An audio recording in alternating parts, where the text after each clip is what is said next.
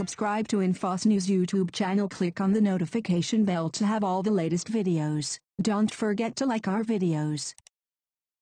Ed King, a classic rocker best known as a guitarist for Lynyrd Skynyrd and co-writer of Sweet Home Alabama, died Wednesday at his home in Nashville. According to his family, Ed played guitar and bass for the Southern rock band from 1972 to 1975 and again from 1987 to 1996. He co-wrote one of Skynyrd's most legendary hits with Ronnie Van Zant and Gary Rossington, none of whom were actually from Alabama. King was not with the band in 1977 when Van Zant and two other members were killed in a plane crash. He rejoined Lynyrd Skynyrd in 1987, but was reportedly forced to leave the band again in 1996 due to congestive heart failure. Ed was inducted into the Rock and Roll Hall of Fame in 2006 along with all of the other former members of the band. He was featured in the recently released Lynyrd Skynyrd documentary, If I Leave Here Tomorrow as well. King was also one of the founding members of Strawberry Alarm Clock, formed in LA in the mid-1960s. We're told the Hermitage Funeral Home and Memorial Gardens in Nashville will be handling the arrangements for Ed. He'll be cremated and no ceremony is planned.